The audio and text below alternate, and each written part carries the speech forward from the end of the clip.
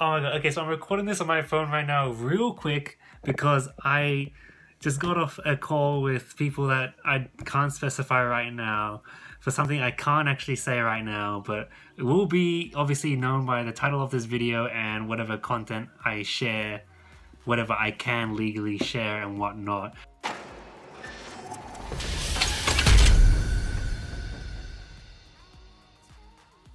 Oh, I'm so excited for what's to come. Just had a call with them. Lovely people. I'll just call the person I talked to B for now. But they were a great person. Nice to talk to you. And also C, who was also there as well. And it's just so excited for what's to come. I just can't. So lucky to have been chosen. Thank you so much from the bottom of my heart, from the bottom of my family's heart. Didn't think it would happen, just went for it a little last minute as well. But I guess here we are. If this video actually goes into the video, if the video actually goes up at all, but yeah. It's a great opportunity and thank you. I don't know what to do. Okay, so it's happening today. Very excited. I just got the questions. I just saw the questions. Got them last night because the people we're talking to are in a different continent. And yeah, so excited. Can't wait till this happens. We're already, yeah, I really don't know what else to say, but this is going to be really cool. I don't know what I'm going to be able to share, but we will see. Yeah, looking a little nice, but still trying to keep it as normal as possible as I would look. And yeah, at the start, trying to make that my thing, my color anyway. Yeah. It's going really well, very loving it really so far. The people we got as the photographers are really great. Yeah, just very excited by how it's all going. And yeah, I don't really know much else what I can say, what I should say, but it's going well so far. Got the interview done, some photos, and we're gonna get some more later. Lunchtime. Go on to the next part of this video. I just want to give a special thank you to Ying and Ling Ang, who are the photographer and videographer of the day that they spent with us. It was so good working with them. They were such lovely people and we shared so much in common, and just being able to share Star Wars with someone else was just so lovely. So make sure you check them out on their social media accounts, which I will have on the screen or down below in the description, because they did such a good job taking our photos and videos, and it was a pleasure having them with us. And now, so you've gone through seeing some of my early reactions to before and when we were filming it, but now it's all out. Everything is out. I can actually share what's going on. So what happened was I applied for this Star Wars Families collaboration with the British General Photography, the BJP, and I did this online, and I didn't think I was going to get it at first, to be honest, at all. Really, I never thought I was going to get it, because there are 10 families from around the world, one from several different countries, so one from Australia, that would be selected, and they would be photographed, videoed, and interviewed on how Star Wars and their family tie together so well. So what I had to do was write up this submission. So you had to talk about how Star Wars was related to your family and everything. So I wrote that all down, put in some information, all that kind of jazz. You have to also submit 5 photos of your family. So I put a few from Comic-Con and whatnot, and also just some of our family hanging around. Also doing some interfaith work. And sorry. And so what's happened is I submit that. A while later, so that was in November or October or so.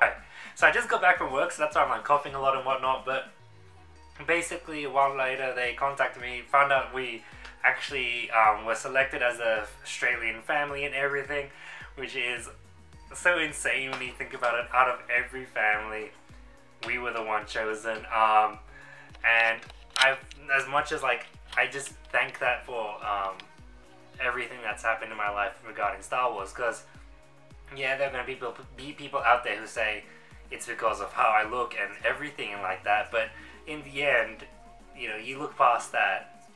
I'm a really big Star Wars fan. My family loves Star Wars a great deal.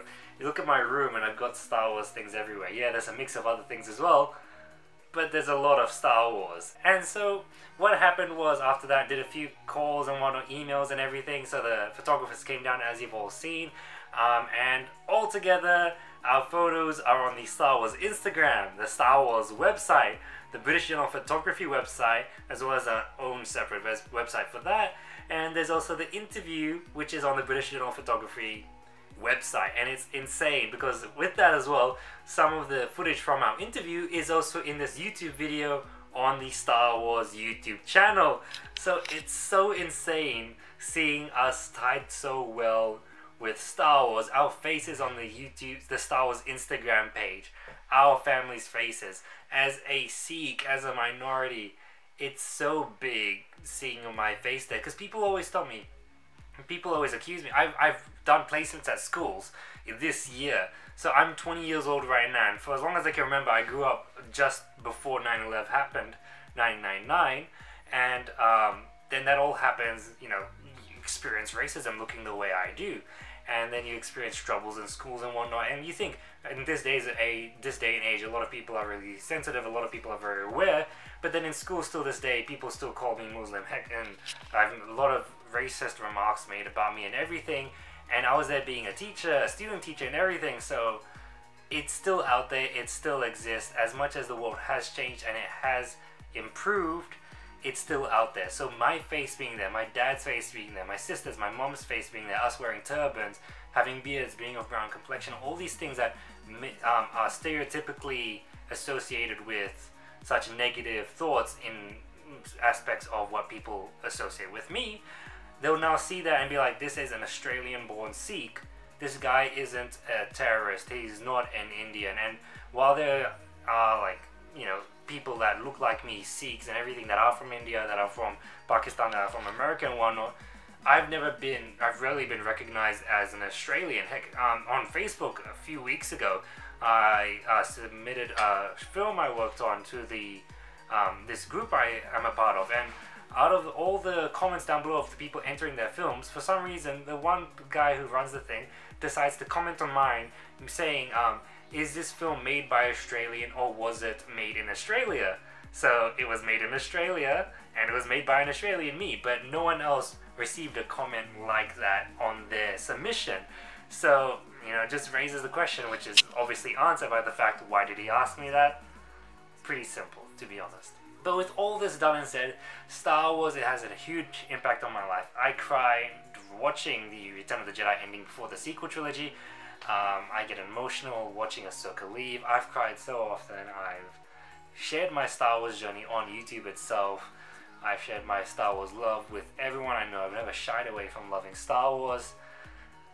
I'm gonna be honest, as much as I've had problems with the sequel trilogy, I still enjoy it as a Star Wars trilogy, a Star Wars movie, because I, in the end, love Star Wars. And I went into the cinema to watch Terminator Genesis, and I cried watching the Rise of Skywalker trailer.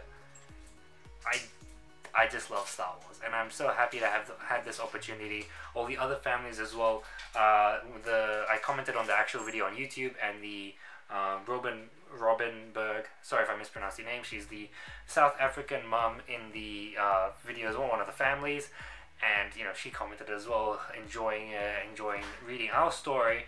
And as much as I enjoyed reading her story, and all the other families, the ones from Japan, America, England, India, every other country that was there, my family, we all sat down, we read the interviews, we looked at the photos, and it's so beautiful because it's just a reminder of how great Star Wars is, how much it means to people, and it's just a reminder that, you know, there are other Star Wars fans out there.